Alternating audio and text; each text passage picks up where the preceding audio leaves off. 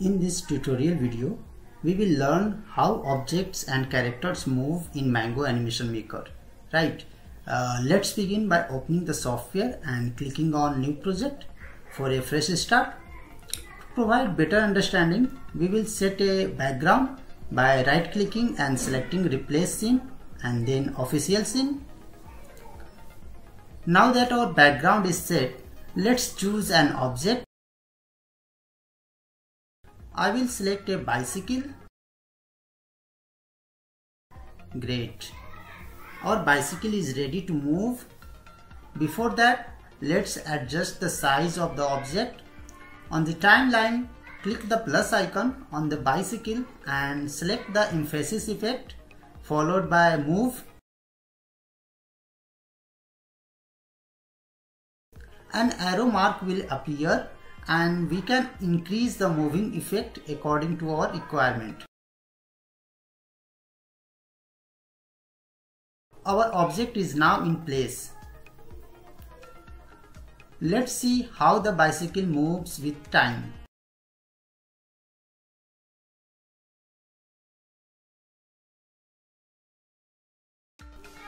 Perfect.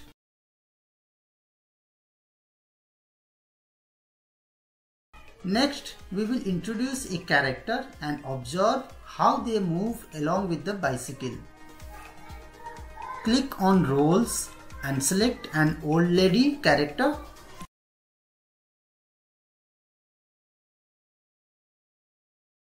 Wonderful!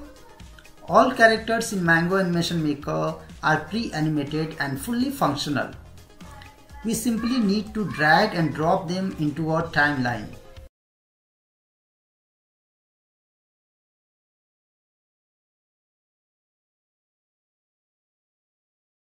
To ensure the character faces the correct direction, choose a motion effect for the old lady and right click on the timeline, selecting flip horizontally. Our character is now correctly positioned alongside the bicycle. Once again, I will apply the emphasis effect to the old lady by clicking the plus icon on the timeline and selecting the move option, similar to what we did with the bicycle, right?